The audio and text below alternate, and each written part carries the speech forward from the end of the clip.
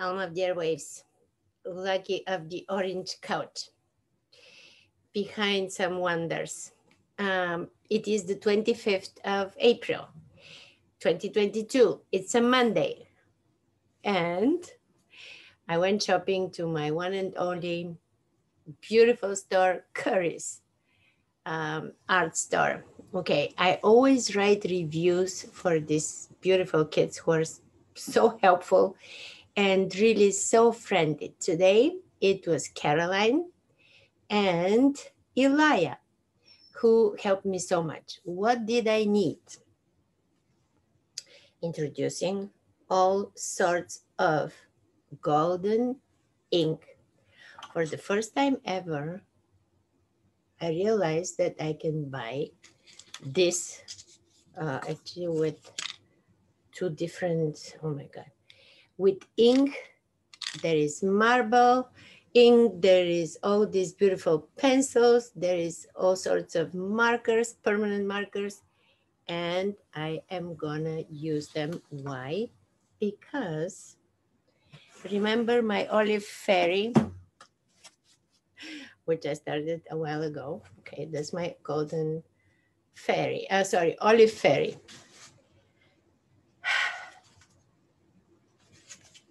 I then proceeded and made the doodle, which was one night I was sitting and saw this is her again as a Zoom doodle. And then yesterday I got a commission. A dear friend of mine wants to have her own olive fairy. But for that, I needed it. So instead of doing something like that, I will make it like this with a pen. Okay.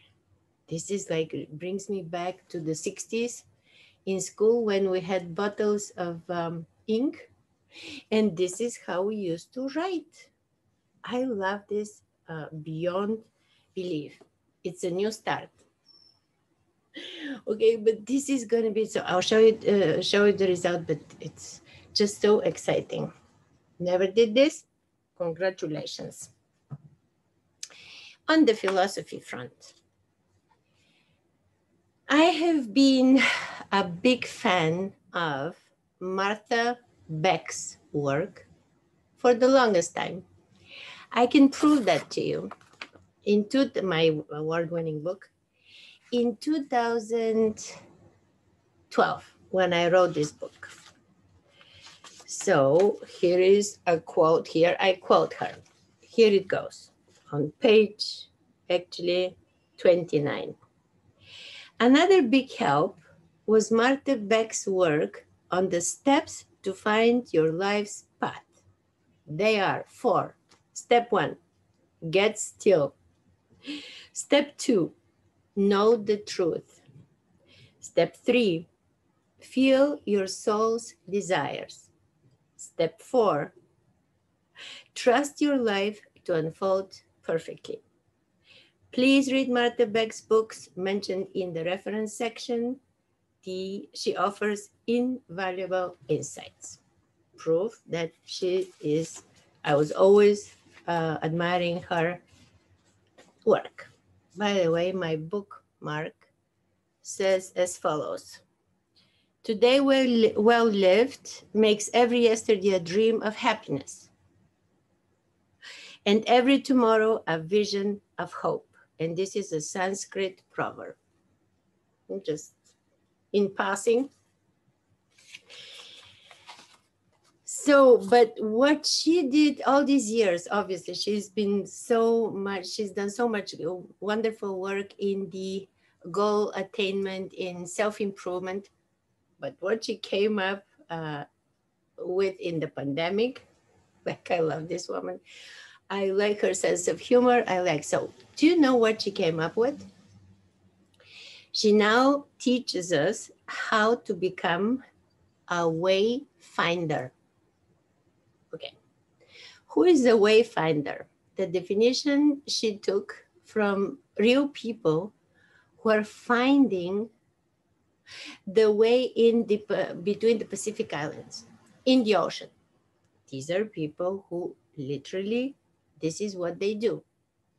But of course, she transfers that to our new reality and claims that we all need to become a wayfinder in order not only to survive the pandemic and what it brought, but because our world became so unpredictable overnight. She says that people who follow such principles are thriving. 2 years ago, when I started my modest channel, Alma of the Airwaves, I told you there are people who are thriving in this pandemic because we had to reconsider about anything that's happening in our life. Our world got to a point where it's absolutely unrecognizable. But what she says is here is what Martha Beck says. What we had before the pandemic was not necessarily the norm. People who had their work skills inherited from the industrial era, people who had their time skills, people who had their, that they thought they know how to navigate their life, this is all outdated. It's not working anymore. What does she mean? Okay. Let's take the work skills that we have developed. I mean, we're taught what? First of all, she says, forget everything you learned in school. Because how we are brought up and the school system is not working. Is it? So actually her step one is remember to forget. Every day, just remember to forget things which you thought are working. These work skills were developed for people who work, let's say, in factories. So they go, they punch their time, they go, they work, they never speak out of turn. They have a strong sense of authority and hierarchy. And so they wouldn't dare anything, right? Such work skills are not applicable anymore because you don't need to go anywhere. You don't have to punch anything. And you can actually stay and work at home. What she brought up with the best example, so the second step is really open your mind and become curious, because curiosity is saving our brains. Everybody claims that.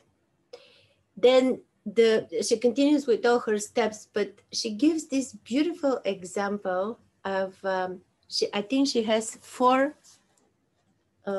definitions. So we people react in 4 ways. This is what she says.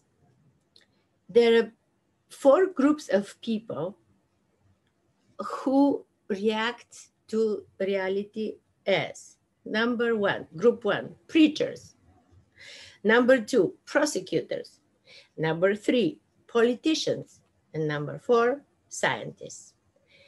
Why the first 3 groups don't work is obvious. Preachers don't want to know anything, but they think they're right, no doubt. They couldn't care less about other people's opinions, so they're very rigid. There is absolutely no flexibility, so they're losers. Prosecutors, people who always find fault in others. They live from really accusing others all the time. Politicians want to please everybody. Politicians want to be liked by everybody, she says. That's really impossible. People pleasing. It's 3 o'clock. It's 3 o'clock. People pleasing, causa perduta, right? Just don't even waste your energy because you cannot possibly please everybody. So that's why politicians are. But then come scientists. And scientists, she is describing and advertising and propagating, not as people who are doing tests in a lab, not necessarily doing experiments all day long. But these are people, she says, who usually are creators. They're creating things. They can create art. They can create books, lyrics, music. But these are people who are experimenting, like they're trying this and seeing what's the effect. Like they are really not against not only feedback, they beg other people to tell them, if in case they don't like what it is, what is wrong with this, so that they can improve. Such an open mind to a negative feedback, but feedback is never negative, is, she, according to her, the only way to feel happy. Because if you're so resistant towards rejection, let's say everybody says, this is so stupid. I mean, I never read such a bad novel, or, I mean, this is a piece of, she says, no, they're curious, they're open-minded, they're so much anticipating to hear from other people and see what is really going through their minds. Such open-mindedness, such open-heartedness assures that these people live in the present.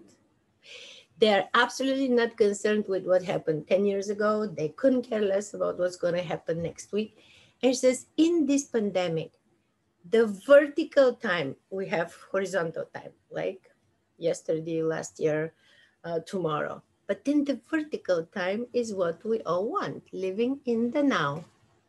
Eckhart Tolle, your life is now. So when we learn to be present and live in this one moment, this is when everything is real. And then, of course, the quote that I totally love. She has a company that works on that, but then she uses this one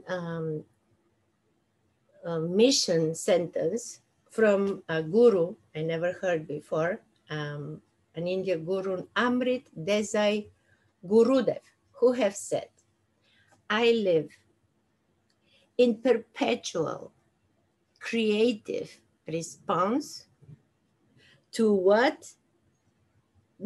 whatever is present. I live in a perpetual creative response to whatever is present. What's in front of me in this vertical moment, this is what I respond to in a creative way. She says, this is the credo of my company. This is what we do. We want to stick to this, not only mission, to this way of life, responding to whatever is present and nothing else. Not what I wish, not what somebody told me, not something that might. No, what is real? Love her. So that's my heartfelt recommendation. Check out Martha Beck, a wonderful woman. She's born in 1962, so she'll be 60 this year, so much to be expected from her. We also included a short video from the past because it was raining, and it's a beautiful day. We'll see you tomorrow. Tomorrow is going to be the 26th of April, and it's going to be a Tuesday. Okay, today's catch. Okay, in order to produce a new olive fairy as a gift for one of my favorite people in this world, I had to go to Curry's and buy all these golden things. Okay, golden ink, more golden ink. I mean, permanent markers. I finally have a pen to do this. More ink. Oh my God, I'm so excited. It's amazing. Now I'm gonna go and write my review for Curry's, best store in the world.